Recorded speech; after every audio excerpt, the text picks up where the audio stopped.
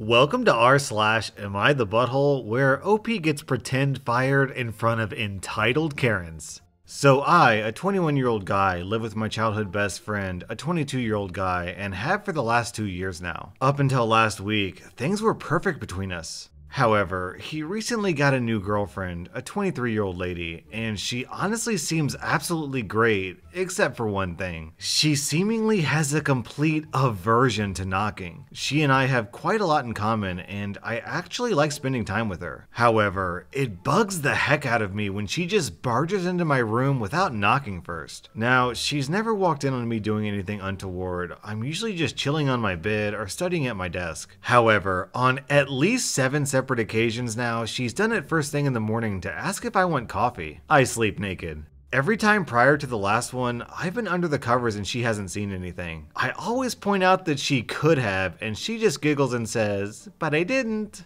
When she stayed over last week, in order to make my point, I intentionally slept on top of my covers. Sure enough, she barges in at 7 a.m., begins to ask if I want coffee, and sees my you-know-what. She immediately backed out of the room and didn't speak to me for the rest of the day. My mate later pulled me aside and said I was bang out of order, accused me of deliberately exposing myself, and pointed out that I'd threatened to do it before. I literally just said, okay, but what if I had no covers and you saw everything before? They're now framing this to others that I'm some sick creep who intentionally got naked and lay in wait for her because that's how I get my rocks off. And I'm kinda seeing how it came off that way. Am I the butthole for doing this? OP, you get 0 out of 5 buttholes for sleeping on top of the covers. She was fairly warned and she's totally invading your privacy. However, you do get 2 out of 5 buttholes for ruining this plot for me. I've seen this video multiple times on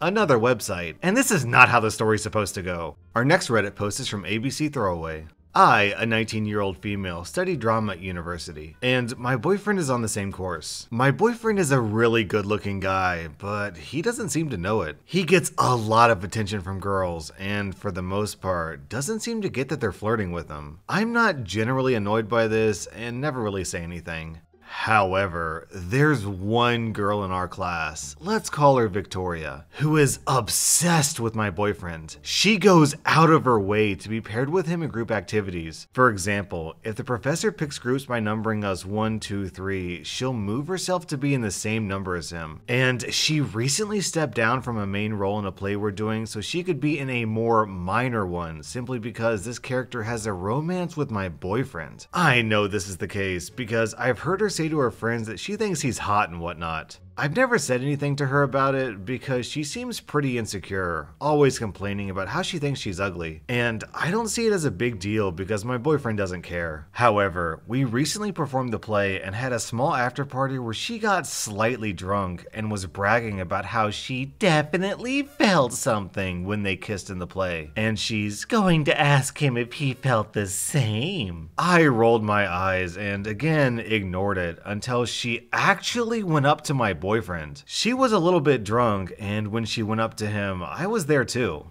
Victoria started saying that she knows he must have felt a spark. He's a really good kisser, etc. I snapped and sort of shouted at her that you sound incredibly desperate, going after someone else's boyfriend. You're pathetic if you think a stage kiss means you should be together. She looked super embarrassed and walked away, and I later heard she'd gone home crying. I feel like a dick because she's obviously insecure and whatnot, and her friends haven't stopped calling me a jerk since. Am I the butthole? Edit, she 100% knows that I am his girlfriend. I've heard her talking about me being his girlfriend before.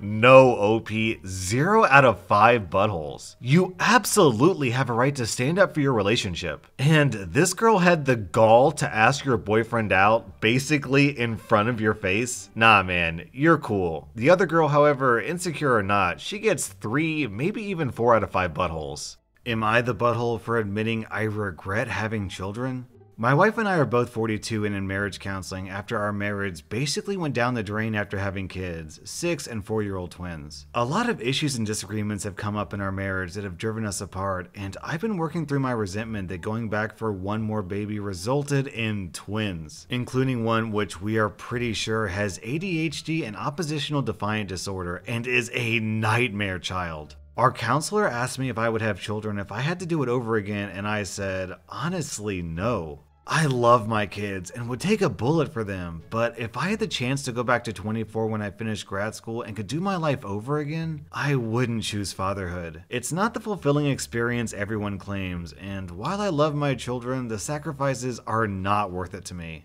I had a much happier life before having children and have gone from someone who loved life to someone who just makes it through the day. Working a job he hates to provide for the wife and kids while silently wishing this wasn't my life. My wife is furious and taking it the wrong way, and even told our 6-year-old, "Daddy wishes you were never born," which makes me livid. You don't tell a kid that. Yes, I wish I never had kids, but I do love them, would never hurt them, or want to upset them. And I didn't say it to or in front of my kids, and I never ever will. I said it in marriage counseling, which should be a safe space to talk about feelings. It's become a huge fight. Our marriage is not going to be saved now, and I know she'll try to use this against me in divorce court to try to get sole custody and take everything, and lie to the kids who I do love and still want to be a dad to them. She is incapable of understanding that you can love your kids but also feel that parenthood wasn't the best choice for you.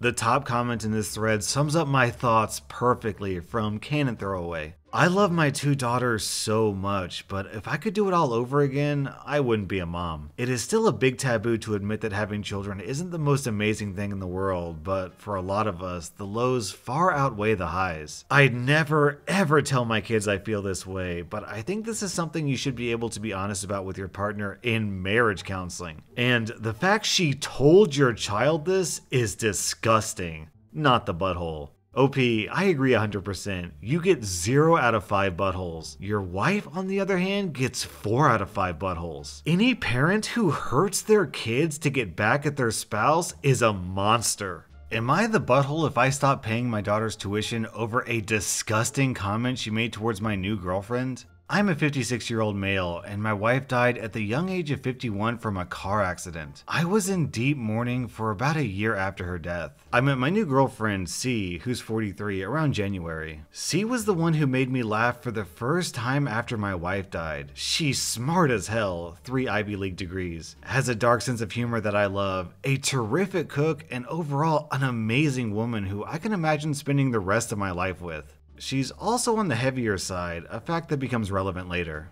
I have 2 children, E, a 25-year-old male, and A, a 19-year-old girl. They were well aware that I'd gotten a new girlfriend before I first introduced them to C this summer. She got along immediately with my son, but my daughter was very standoffish. After their initial meeting, I asked my daughter if there was something wrong, but she denied it. My girlfriend made a few more attempts to get to know my daughter, but they were all rudely rejected. My kids both came home for Thanksgiving dinner. I asked A to please be polite during the meal, since she's always been rude in her interactions with my girlfriend, even though C has been nothing but gracious in return. The dinner was going as well as it could have for the first 10 minutes, although I noticed my daughter glaring at my girlfriend the entire time. When my girlfriend went to grab her 3rd helping of mashed potatoes, my daughter said, "Don't you think you've eaten enough, you fat pig?" My girlfriend started sobbing immediately and ran off into the bedroom. I felt my face turn red and told my daughter to get out. About an hour after my daughter left, I texted her stating that I would no longer pay her tuition unless 1, she apologized to my girlfriend, and 2, my girlfriend accepts her apology. My daughter must have assumed that I was bluffing because she instead doubled down on her behavior during Thanksgiving dinner. I then logged into her university's tuition payment website, canceled next semester's tuition, and sent my daughter the screenshots. She called me crying and begging me to reconsider, but I told her my mind was made up.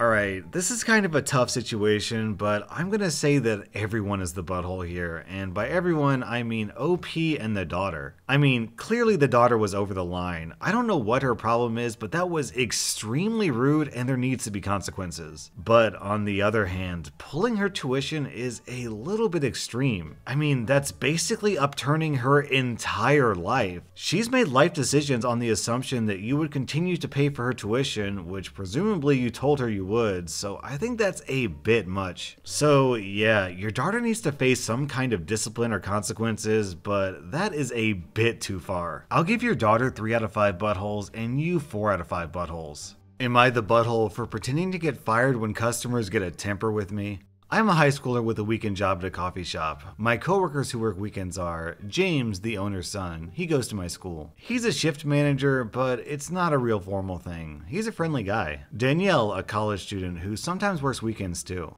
So sometimes customers will come in and just be angry about such little stuff. Like literally blow up about nothing. I don't know if they're in a bad mood already and looking for someone to take it out on or what, but it's a lot. Like, how sad do you have to be a grown man taking your anger out on high school and college kids? So James and I were joking about having a little fun with them and hopefully getting them off our backs. So one day I was at work and some guy was having a temper about how we don't make the coffee hot enough, which I couldn't do a thing about because I gave it to him right out of the machine. So James came in and was like, "Sir, is there a problem here?" And the guy started ranting at him too. So he was like, "OP, this is unacceptable. You're fired." I started acting real sad, like, "No, please don't fire me. My family needs the money. I need this job, please." And he played it up being tough, telling me to take off my apron and leave. The angry guy started to backtrack, like, "It isn't that big of a problem. You don't need to fire her over it. I didn't mean it." And James was like, "No, we pride ourselves on the best customer service." Of course, after all that drama, I still had my job. We were just acting. And we've done it a couple of times. Whenever a customer will lose their temper at Danielle or I, James will storm in and fire us. And almost every time, the person who had come in angry will apologize and say that they didn't mean it. It's kind of satisfying, making people realize their actions might actually have consequences. Anyway, I was telling my friends from school about this, and a few of them thought it was a mean prank to let someone go away thinking they'd gotten someone who desperately needs the money fired.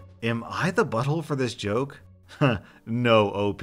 Obviously, the friends who think it was a mean prank have never worked retail, or probably any customer service job for that matter. If they had, I'm sure they would agree with you. Am I the butthole for asking my husband's sister to consider being a surrogate for us? My husband and I have been trying for pregnancy for years now, and to cut a long story short, it seems as though it'll never be a possibility. It took a long time to come to terms with, but we gradually got there. Our entire family is aware of the journey we've been on and how much it meant to us. With that in mind, my husband and I came to his sister, Sarah, with a proposal. Sarah is in her early 30s, unmarried, and vocally against having children of her own. Despite this, we thought she might be open to the idea of a surrogate pregnancy on our behalf, given she would not have to be involved in raising the child personally. My husband is extremely close to his family, and the idea of the entire process of surrogacy being contained to his blood felt extremely important to him. With that closeness in mind, we didn't feel it was out of order to ask this sort of question.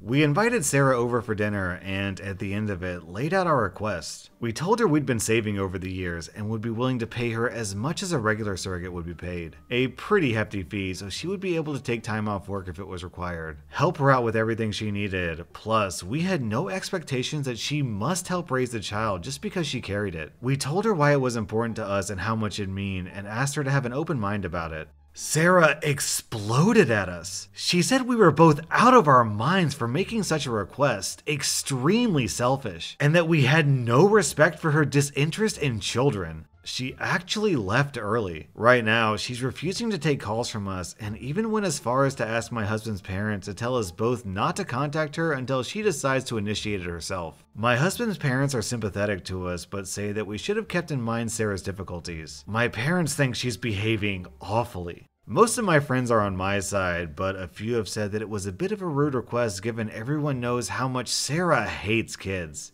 It's really weighing on my mind, and I honestly never expected this kind of outcome. She literally blocked us on every platform she could. Are we really the ones behaving like a butthole? OP, honestly, I'm sorry, but you are definitely the butthole here. The fact that you asked that knowing that your sister-in-law has no interest in this shows that you completely don't respect her wishes. This is kind of like coming up to a vegetarian and being like, "Hey, I know you don't eat meat, but would you mind slaughtering this living animal so that we can eat the meat? Don't worry, you won't have to eat the meat. We just want you to do the slaughtering for us." I mean, it's kind of a rough analogy, I realize, but still, deal. Like, you're asking her to do something that she's obviously against, and then like, well, yeah, but you only have to do half of it. So it shouldn't be that bad, right? So I don't hand these out very often, but honestly, OP, 5 out of 5 buttholes. It sounds like you don't respect her in the slightest. That was rSlash, Am I the Butthole? And if you didn't hit that like button, then you get 5 out of 5 buttholes.